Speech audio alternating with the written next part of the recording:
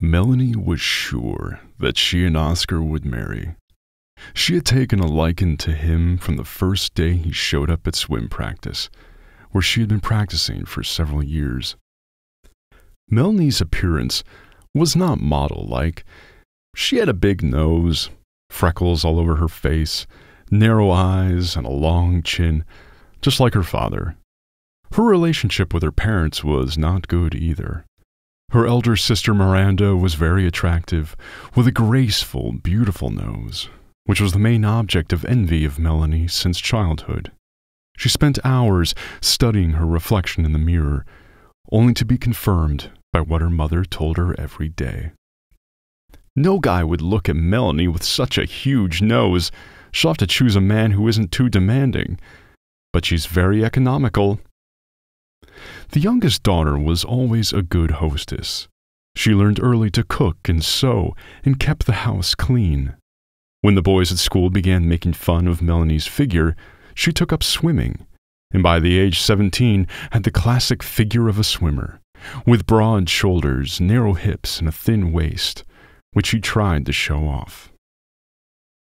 The first time she met Oscar, when the coach told the guy to find a vacant locker for his personal belongings, the girl was just outside the empty locker. She confidently approached the attractive stranger and introduced herself. "Hi, I'm Melanie. If you need a locker, I can show you where it is." The guy went after her. He was taller than the girl, which she liked very much. Melanie was self-conscious about her height, and she dreamed of having a boyfriend who made her look small and gentle in front of him, and this guy seemed to fit right in. The new guy had light blue, almost transparent eyes, a thin nose, and a good-natured smile on his round face. His blonde hair was cropped short, and a small silver cross was visible through the unbuttoned collar of his shirt. The guy's name was Oscar. They exchanged phone numbers and started calling each other.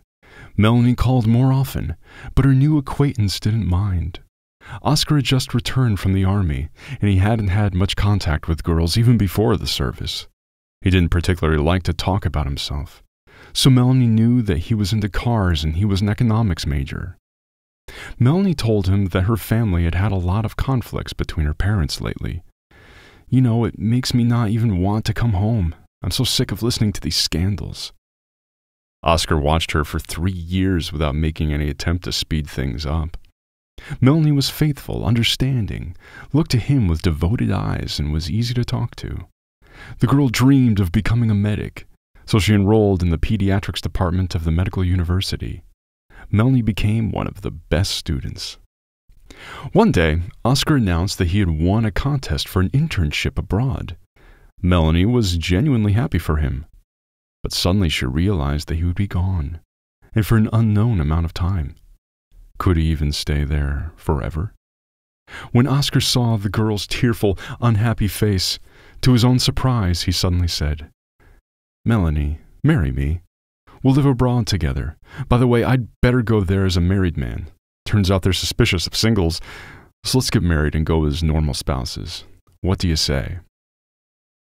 Melanie was shocked. Suddenly he leaned into the girl's face and kissed her, for the first time in 3 years. The girl's happiness was overflowing, and she realized that her mother had been wrong about her. "That's it, Mommy. He loves me."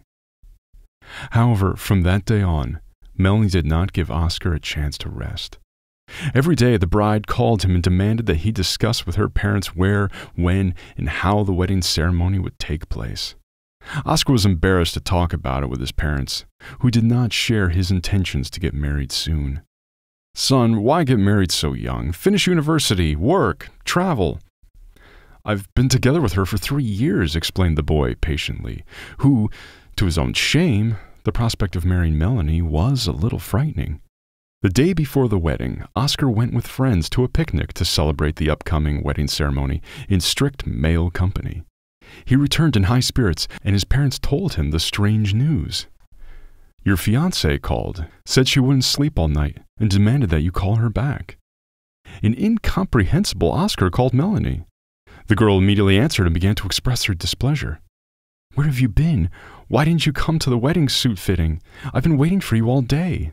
Melanie, calm down, please. I tried on the suit yesterday. It was fine. Oscar tried to calm the girl down. Why didn't you come? Continued Melanie. I'm not your wife yet, by the way. I sit and wait for you like a fool, and it turns out you're at a picnic? Admit it, did you have time to sleep with someone there? Who was I supposed to sleep with if only my friends were there? Oscar began to get angry. Honey, let's talk in the morning. In a peaceful environment, when you'll be sleepy, rested, I'll come and get my beauty. Beautiful. She laughed into the phone. Beautiful means... You never called me that. Not in private, not with friends. I take it that I've never really been beautiful to you. And I never will be. She suddenly cried. Melanie, don't cry. Forgive me if I've offended you, but I don't understand anything now. And you don't need to understand anything. There will be no wedding. The call was cut off. Oscar was in shock, but an inner voice kept telling him that he needed to call her back. Girls are always nervous before a wedding. However, Melanie didn't answer. Tired of dialing her number, the guy disconnected the phone. Okay, we'll talk tomorrow. In the morning, there was pandemonium at Oscar's house. The groom's buddies all arrived dressed in their best cars and accompanied by their smart, beautiful girlfriends. Oscar thought that Melanie must be ready by now and gave the order to move out. However, it was quiet outside the girl's house. The puzzled groom tapped cautiously on the window. Melanie, hello? There's a marriage registration today? Did you remember? Melanie appeared on the porch dressed in her bathrobe and slippers. At the sight of Oscar dressed in his ceremonial suit, the girl's face twisted contemptuously. And where are you going dressed like that? Are you really going to a wedding? Melanie, what are you doing? We have a marriage registration, then a restaurant. Get dressed, we're already here. Go away, assholes. I changed my mind. I should have been such a fool to get involved with an idiot like you. Melanie turned around and walked back into the house. Oscar was furious. He had never been in this situation before. He had never heard anything like that about anyone else. Oscar's friends began to look at each other. Once in the car, the guy tore off his tie and demanded, "Pour me a drink." What followed was an explanation of what had just happened between him and Melanie. The guys looked at each other, then someone said, Oscar, if fate has given you a chance to get away from that hysterical girl, don't refuse. Let her sit in the house and be sorry she missed out on a husband like you. Am I right? You don't understand, shouted Oscar. I indicated on the form that I was married. If I come without my wife, I might be refused an internship. I'll marry the first woman I meet. Why go to the first one we meet? Let's go to our guest's house. We'll find someone there, the friend suggested to Oscar. And he, for want of any other choice, agreed. Among the girls waiting patiently for the bride and groom to arrive, one girl caught Oscar's eye. She was short, with dark skin and thin features. She was a little plump, but with a beautiful body line. After hesitating for a moment, Oscar approached her. Hi, can I talk to you for a minute? The stranger looked at him in surprise and nodded. They stepped aside, and Oscar worriedly talked about what had happened. The girl looked at him calmly. If I understand you correctly, you want the formal status of wife rather than actual wife, right? That's right, Oscar replied, surprised that he didn't have to waste time with a long explanation. I have to go abroad as a married man. From time to time, we will need to appear at common events as spouses. Whatever you do in your spare time is none of my business. You're free to do with yourself as you see fit. When the internship is over, we'll come back and we can dissolve the marriage. You won't have any obligations to me or to my relatives. That's an interesting suggestion, the girl grinned. After thinking about it, she said, Okay, I'll take it. Registration today? And you won't hit on me and demand spousal duty? No, Oscar was frightened.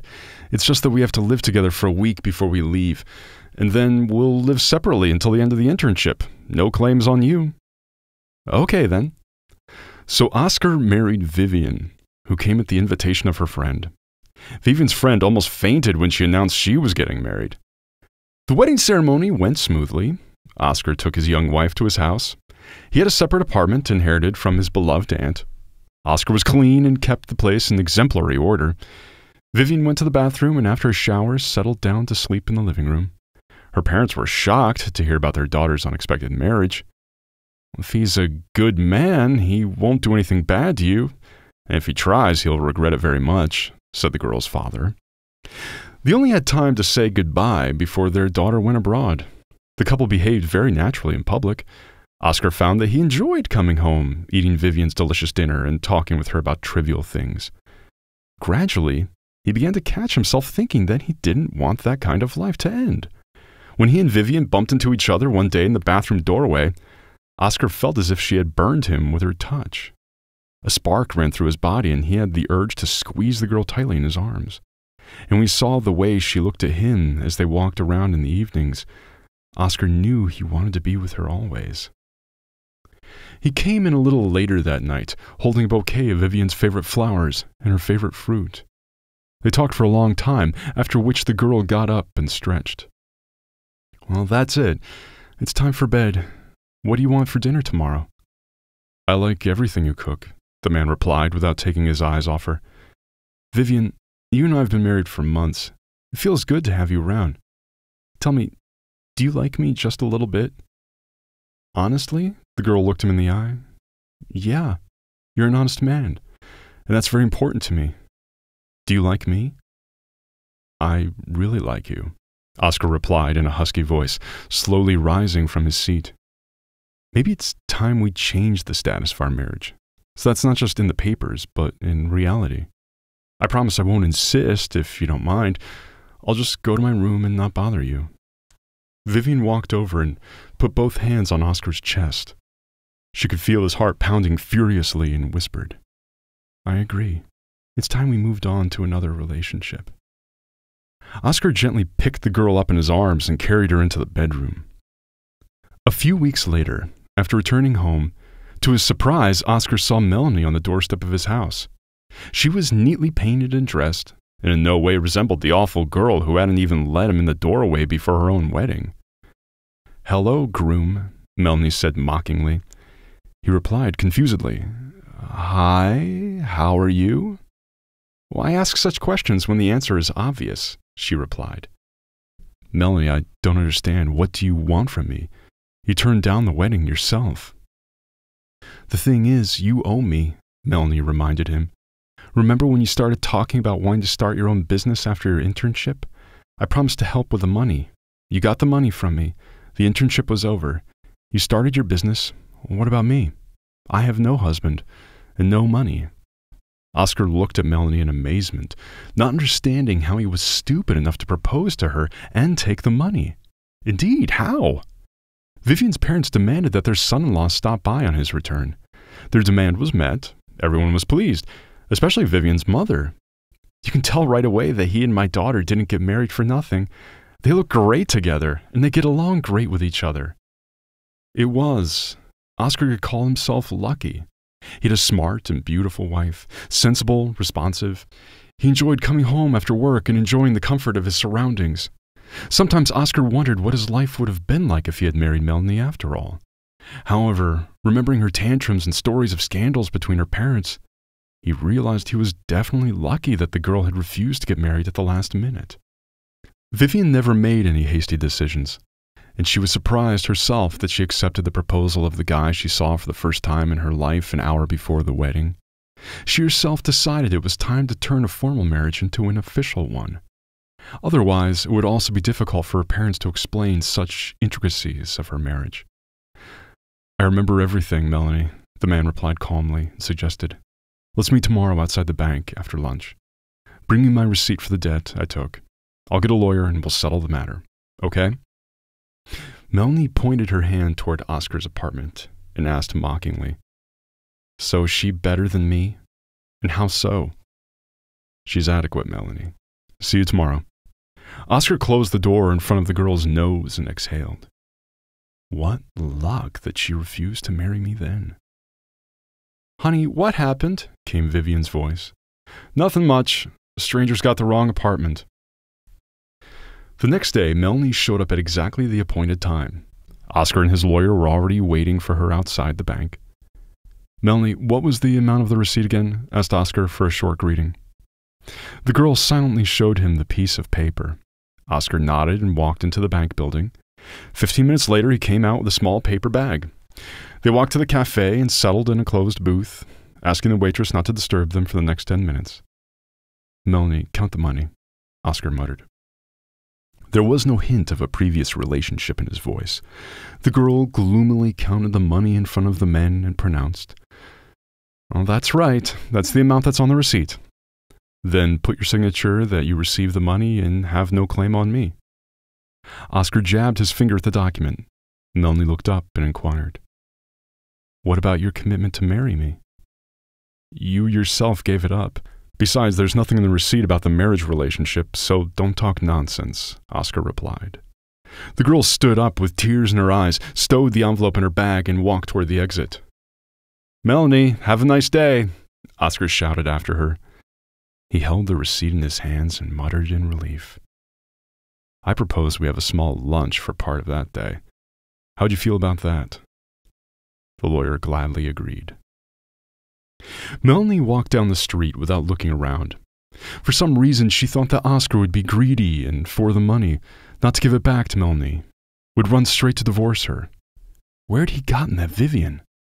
And Oscar decided to share his story with his wife so that there would be no misunderstandings or secrets between them that could be devastating to their relationship, which he held very dear. When Oscar finished his story, Vivian smiled. "And you're a master at getting into unusual stories. Since you're in such a good mood that you can't be upset by anything, I'll do it right now." "You'll do what?" The spouse was frightened. Vivian whispered back, "Congratulations to you. We're going to have a baby." Oscar jumped up from his seat and looked at his laughing wife in surprise. "Really? We're going to be parents?" Vivian was pleased with the way her husband took her words. It was a signal that he was willing to share equally with her all the trouble of caring for the baby, rather than resent being kept awake. The couple talked for a long time that night, imagining what their future baby would be like. Oscar dreamed aloud that a daughter would be born. "It's going to be a terrific baby girl. They say intelligence is passed on their mother's side, so I'm sure she'll be just as smart as her mother." "What if it's a boy?" asked Vivian jokingly, watching the dreamy expression on her husband's face with a smile. "Well, that's all right. Let it be a boy. He'll be as smart as you are, and I don't need anything else." Melanie, meanwhile, was sitting in the company of her acquaintances, who expressed aloud their sympathy for her failed wedding. "Yes, your Oscar was a fool," said a friend. "How could he have so easily abandoned you and married another at once?" Melanie could only nod her head in silence, although, deep down, she knew that she herself was to blame.